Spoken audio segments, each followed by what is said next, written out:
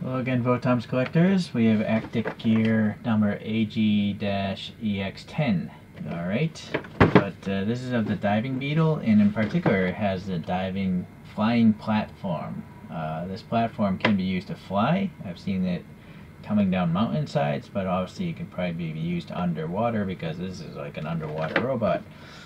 MEHQ, here's the line art, talks about the specs of the thing, and then here, it's an underwater combat robot. It's basically a walking tank that's waterproof apparently, and it rolls around in jungles and all that stuff. Alright, let's get into this toy. It's kind of like a model kit slash action figure. Let's see, on the back, we got some, yeah, I remember this kind of scene in the VOTOMS. They're coming down the side of a mountain. So it flies. It's got thrusters and propellant tanks or something there. Seems like a thruster can move. I don't know about both though. Ooh, there's two characters here as well. Cockpit opens, optics move. There's an arm punch feature. Alright. Yeah, this has been opened before. Hopefully everything's in here. These are 1/48 scale. So you got this big blister thing.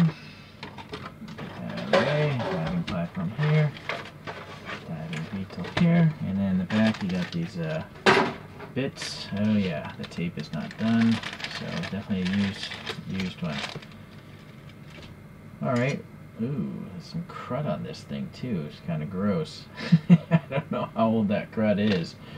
I don't know who this character is. It might just be a random grunt, but this is Shako, I believe. He's like a giant character, and there's two pegs here, so it can peg in the. You might want to actually glue that in place after you paint them. So it's nice that there's actually a character. It's very, yeah, it actually is common. Here's the driver of the diving Beetle, and then the weapon thing. And it's a card, backing card, fan club thing. These are. Actually, these fold into a triangle. This is for the robot. This is a name tag for the flying platform. It's kind of funny they would bother to make that, but they did. Alright, these go into the hands, I believe. There's some open parts on the hand. Alright, let's clip these all off here. Naturally, as I clip these parts off, the paint is going to, you know, be clipped off with it. So it's nice that they, you know, paint these parts, but be mindful. Obviously, you're gonna have raw plastic shown after you clip it off. I'm too lazy to repaint them myself. I'm too lazy to even paint these pilots. I have a bunch of these pilots now, but none of them are painted. It takes time. I don't actually like painting stuff.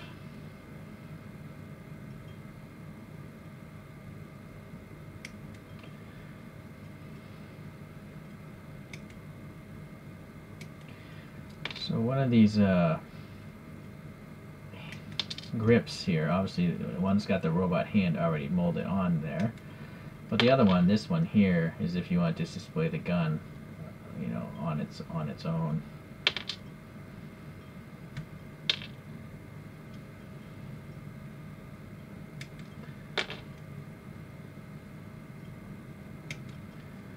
Alright, that's done. Get all these parts off their sprues.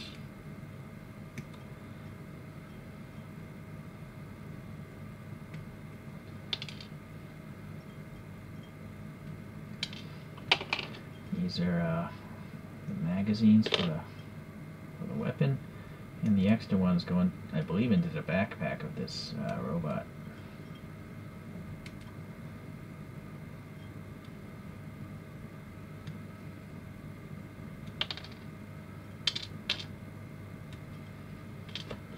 And then these are like wheels that go onto the feet, and I believe they spin to propel the robot. They're like side propellers. It's a cartoon. It doesn't have to be realistic. It's a cartoon of walking tank robots. Although it won't be far until we have walking tanks for real. Maybe the military already has them, who knows. So the instructions here, they do tell you the age usually. So this is from 2007, maybe July. And let's just pop this gun together. So it's just the 2 halves really, but I think you have to trap the handle. And where did that handle go? Here it is, yeah. So that handle goes in through here. These are all friction fit, you don't need glue or anything like that.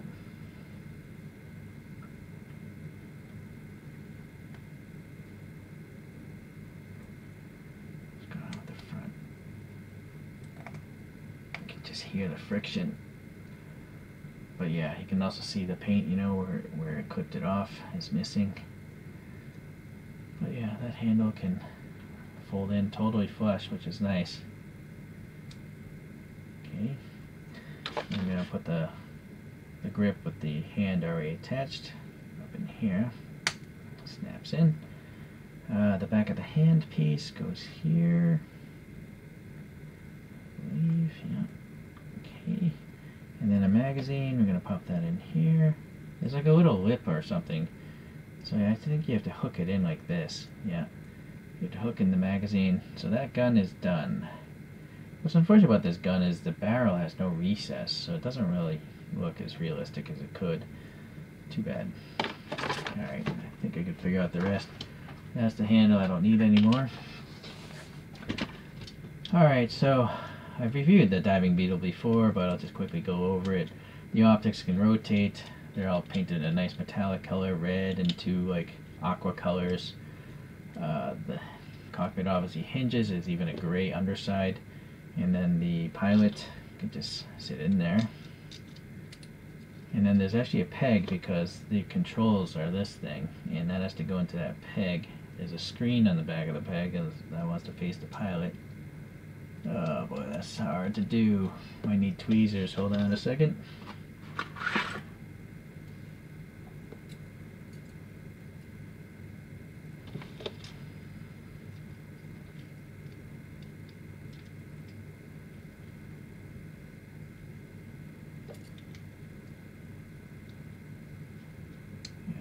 Not easy. Come on, almost there. There, I actually got it. Surprise. Alright, well, if I can get the light in there. There's some minor cockpit details like control boxes on the side. That's mostly Spartan. Alright, well, you got a little like light here, which is really neat because it's actually behind a cage. But you can see the white of the light. So that's really, really tight details. Look at all the tightness of the panel lines and stuff like that. Even when the cockpit is closed, it's pretty tight, you know, because it's plastic and plastic. The shoulder has holes, because these things are very often helicoptered in on cables. The backpack, here's this air canister. I'm trying to see if this comes off. Because where are the ammo packs? Oh, that's totally open. No. Alright, I don't know where those ammo packs go. You can see the torso, there's a peg and a ball there. It doesn't go up or down or anything like that. So it's kind of weird actually. It's a big open gap. You know? Back up. Yeah, strange. Alright, back to the shoulder. Sorry, there's a peg with a ball on the end. The shoulder actually moves independent of the arm itself. And so you can spin that around, you can go up. Well, it's actually a J. Oh, look at this. I didn't even realize that. That's a butterfly effect. So very cool. And let's just look at the arm off here. This forearm does spin. And then it bends around 90 degrees. And then the arm punch thing comes out. And then the hand, that can come out as well. It's just a fist for now. So that's pretty good. Such a small figure, you know, but a lot of details. These armor pieces, nicely done with the rivets and all that, and then they do flip up. Oh no, my bad, they're actually stuck to the legs. I haven't reviewed this in a while. Hinged here, and there's actually a date of 2006 on the back of it. Alright, so the legs here, they're on a peg with the ball on the end, so you can get some in and out. Front and back because that armor plate moves up, and then the knee just bends Less than 90 degrees, I would say. Well, you know, because it bends forward a little bit. Maybe it is 90 degrees. But if you want this to go into crouch down mode, you can just pull it. See, those boxes came out. They're in this, they reside in this groove here. Sorry, right here. And so you can flip that forward if you want. Yeah, so let me get this clog out of the way.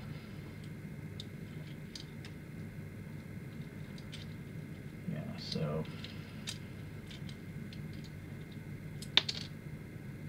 the kneecap fell off. This is how it's supposed to be in crouch down mode. So if you wanted the pilot to get in and out of the vehicle, he would sit on the ground like this, and then the cockpit would open, the pilot would climb up and into it. I never display it like that because I think it looks weird. So, but it's nice that it can be done like in the cartoon. So you saw this come off. I'd recommend maybe gluing that in place in the future. Otherwise, you'll probably lose it forever. It's being so small. The bottom of the foot is kind of like a wheel detail. Granted, that's not a real wheel. It won't spin, but it's supposed to in the cartoon. And some regular grooves. And then you see here I put the clog on the bottom of this one, and that's that roller wheel. This is just a smooth wheel. But you can pop in the big wheel here, which I'm debating. I'm not sure yet. I didn't even realize, because this is so tight, this actual clog slides back to widen itself. So that's neat, you know, get a little extra stability if you want. It's interesting, this is an opening there. Maybe that's to do with the other part. Alright, so yeah, you can display it. Different feet, clogs, up, down. There's some grooving back here. A lot of sprue mark cuttings, you know, it's kind of like a model kit again, just they did it for you. Alright, so that is that. Let's get this hand off and pop the rifle on this guy. Alright.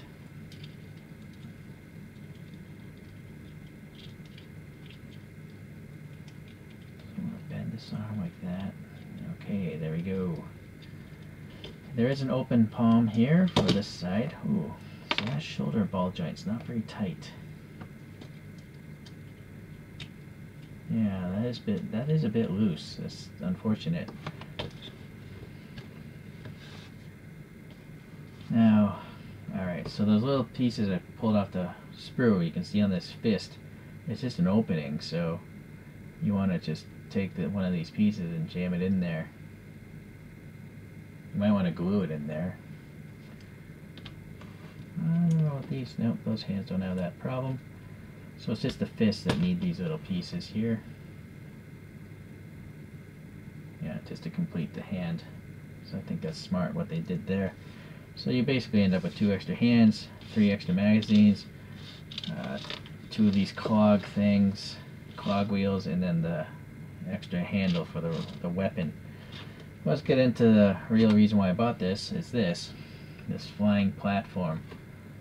It's quite large. So you got some panel details, there's the recesses with black. These handles are painted a metallic, like a gunmetal. This is all raw plastic, like a gray molded faceplate. Yeah, interesting. Not sure why, but I guess if you want to weather it, you know, you can weather this a different color. So that would be really cool if you're a model customizer. And then, yeah, it seems like both thrusters do pivot. I do feel like they're lacking in detail. They could have had some grooves in there, right? Kind of weak. But at least they move. These tanks, they don't come off or anything like that. Yeah, moderate detail. It's got this little cage around it, so it can sit, of course. Just round dials. You would think there'd be something more detailed here, like a control panel. And then just a blank panel there, a checkerboard here. So it's a really basic accessory. They could, I could have designed this in about 3 hours. They could have done a much better job, I think.